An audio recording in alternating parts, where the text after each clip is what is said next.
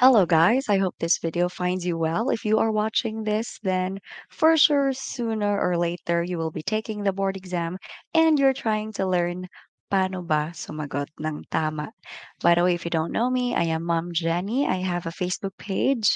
It's called Exams Jenny, same with the one in my YouTube. So I am doing this channel. It's because when I was still reviewing for the licensure examination for teachers, I actually promised God na kapag bumasa ako, I will give back. And here we are. So, board exam answering techniques. I am sure you are, or I mean, you've reviewed enough, diba? Like you've attended lectures and review centers and online sessions. I'm sure you did all of that already. But let me give you this reality. Pagdating mo doon, actually, yung mga inaral mo, not 100% of them lalabas, okay?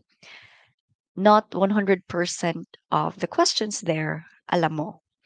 There will be questions that you don't know, you've never met before, and there will be questions that will be difficult. So this series of techniques will actually help you how to find the correct answer. If you follow them well, if you apply them in every item, then you have higher chances of making it through or seeing your name in the list of passers. Wow, that's the dream, diba? So, anyway, let us start right away. Okay, the first technique is, of course, to practice shading. Practice shading. Some people, they fail hindi because, not because bobo sila. They failed, it's because tanga sila. Okay?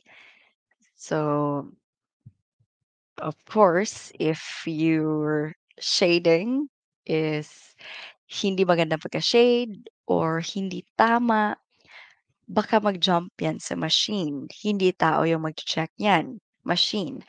So, we cannot control what it will do.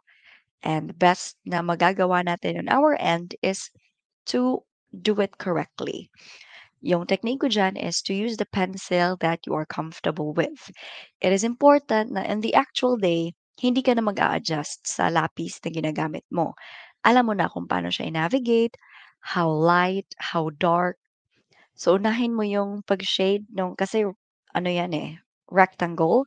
Unahin mong pag-shade yung sa labas and then sa loob. Okay, that's how you shade it. So practice shading. Now, I've known people na some of them failed kahit na some exams is malalaki naman yung um, average nila but still they failed. So could be a factor yung shading. So practice shading. In my time, I practiced shading almost every day. So marami namang Scantron papers online. So you print them and then mag-practice ka doon. That's the first one. Next, um, of course, this one too. I've heard it somewhere, and well, it makes sense to me. Is that do not choose letter E. Yung letter E kasi na option, it's none of the above. None of the above. Now, it is believed, and I also believe na tinanong yung tanong dyan, it's because it has an answer. Every question given merong sagot, okay? Imposible na it's none of the above. So as much as possible, do not choose letter E, okay? Stick ka doon sa A, B, C, D. As for me, I've never did. Kahit isang letter E, wala ako doon. Null, nada, nothing. So don't choose letter E. Next. Okay, answer the easy ones first. Bakit? It will help you save time, okay? Tendency kasi is kapag nasagutan mo yung number one, tapos mahirap yung number two, eh matatagalan ka dun sa number two, di ba? And that will take so much of your time. Compared sa unahin mo yung mga madadali, and then you just mark it on your questionnaire, and then bumalik ka naman sa moderate level, Sagot, sagot, sagot. And then balikan mo na naman para sa mga difficult level. So at least in the last part mo na sasagutan yung mga mahihirap, may enough time ka pang ibibigay at hindi yung like marami pang nakasunod, right? You just have the difficult ones left. At at least if you run out of time, you can pick any answer kasi what can you lose? Hindi mo naman talaga alam, right? So to save time, answer the easy ones first. Yung roommate ko when I was taking the board exam, pinashadean sa kanya yung last 50 items. Kasi naubusan na siya ng oras and so the proctor and people from the PRC told her na i-shade mo na lang kasi baka mag-jump sa machine, sayang naman. And without reading, without nothing, nag-shade siya ng 50 items. And 50 items, it's a lot. If that were me, I would cry. Talagang magiging hopeless ako right there and then. So I don't want that to happen to you. Okay, time is very important. So unahin mo yung madadali, yung moderate, and then come back again for the difficult. Okay? To save time, answer the easy ones first. Next, anything vague or confusing is not the correct answer. Okay? Uh, there are just options kasi na they don't make sense at all. Kahit na basahin mo, it's just malayo sa tanong. Okay? So kapag nakakalito siya, it's not the correct answer. Depende lang sa'yo kung nalito ka lang on your own. But if it's not clear, walang sense, it's not the correct answer. Eliminate that one right away, okay? Make sure that you choose the most rational, the most logical, yung talagang sumasagot sa tanong. Okay? So anything vague or confusing, it's not the correct answer. Next, question all the options. Now, I'm really proud of this technique because this one, I've never heard it from anyone. I only did this when I was reviewing, and it was really helpful. It was really helpful. So, minsan, when we read the question, it's just a bit difficult to understand, right?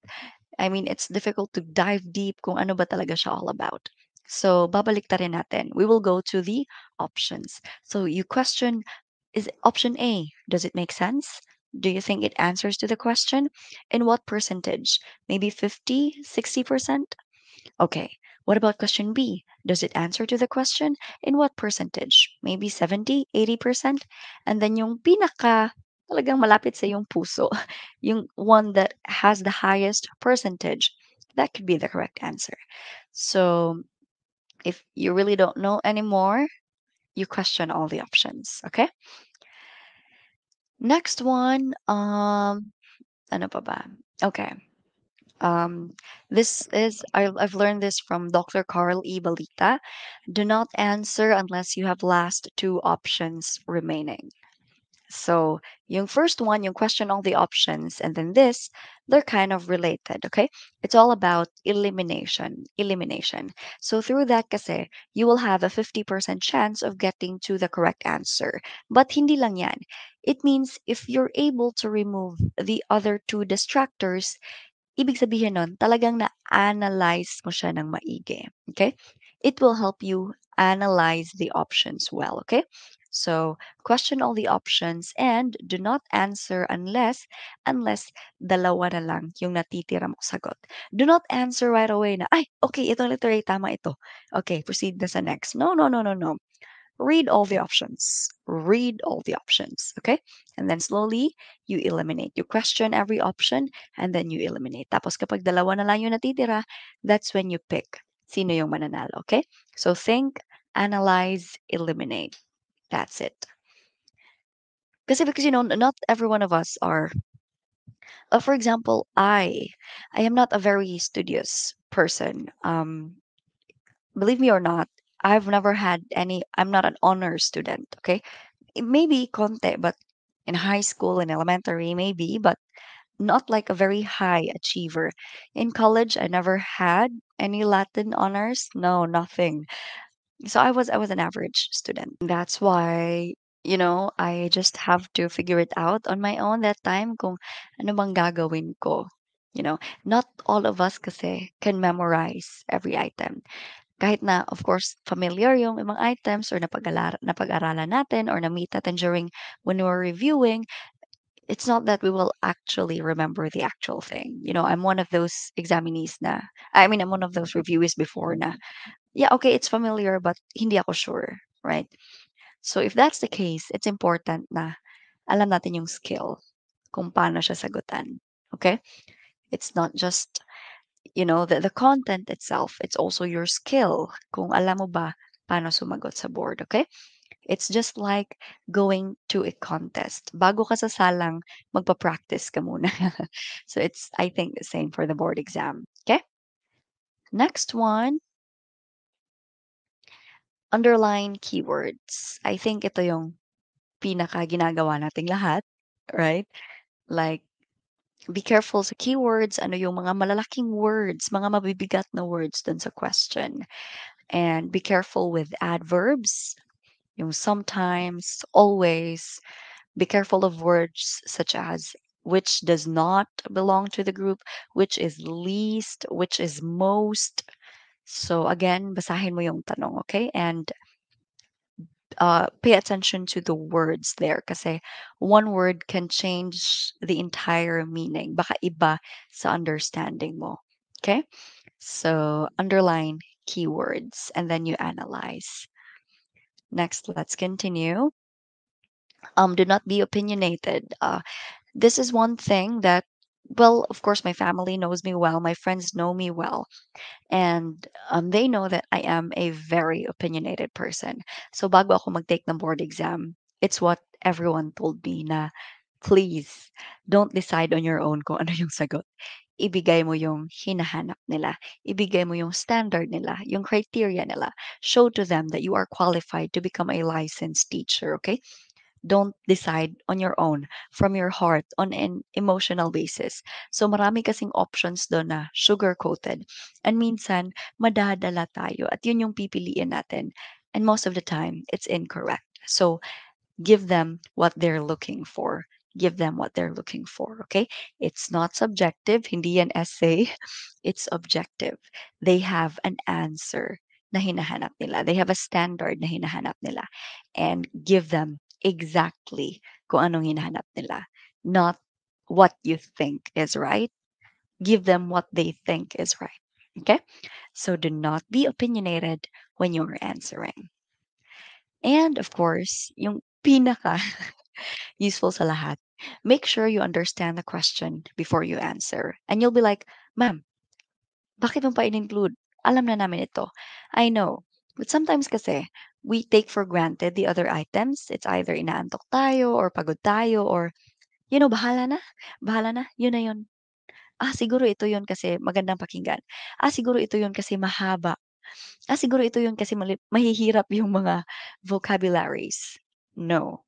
Don't answer that way. Remember, you cannot live the same day ever again. It's just one day. It's just one chance. Malayo na yung narating mo, marami na yung nag-give up mo, marami na yung ininvest mong time, effort, and of course, money. So, take the chance, okay? And that's why bago mo sagutan every item, make sure you understand them well, okay? Now let me run through from the very beginning to summarize all the tips and techniques. All right, so practice shading. Do not choose letter E. Answer the easy ones to save time. Come back for the moderate. Come back for the difficult ones. Next, anything that is nakakalito or any option that does not make sense, it's not the correct answer. Remove that one. You question all the options in order for you to, learn how to eliminate. And wag sumagot kapag apat pa yung options mo. Make sure naka-eliminate ka na ng dalawang distractor, okay? Don't answer unless you have last two options remaining. Make sure that in every item you think, you analyze, and then that's when you can eliminate. And of course, underline keywords, yung mga mabibigat na terms, yung mga adverbs, mga very, mga so, mga always, sometimes, not, least, never, most. Be careful. Do not be opinionated. Wag Pala-desisyon, okay? Ibigay ko anong hinahanap nila. Next, of course, this is your one chance. So make sure that in every item, alam mo kung anong hinahanap nila. Kahit mahirap, do your best kasi nandyan ka na. And of course, yung talagang makakapanalo sa'yo is your presence of mind and your ability to control your body and your emotions. Mapagod ka after, umiyak ka after, wag during the exam. That is your one chance, I'm telling you. You cannot afford to take it one more time. So do your best at the moment. Now, remember that one item can either pass you, fail you, or help you become a top notcher. That's why you have to choose carefully. Okay? Kahit na incorrect itong paggamit ko ng adverb, but you have to choose very carefully. I hope you have a takeaway from that. I am so excited for you, and you should be excited for yourself too. That's something to look forward. Thank you so much.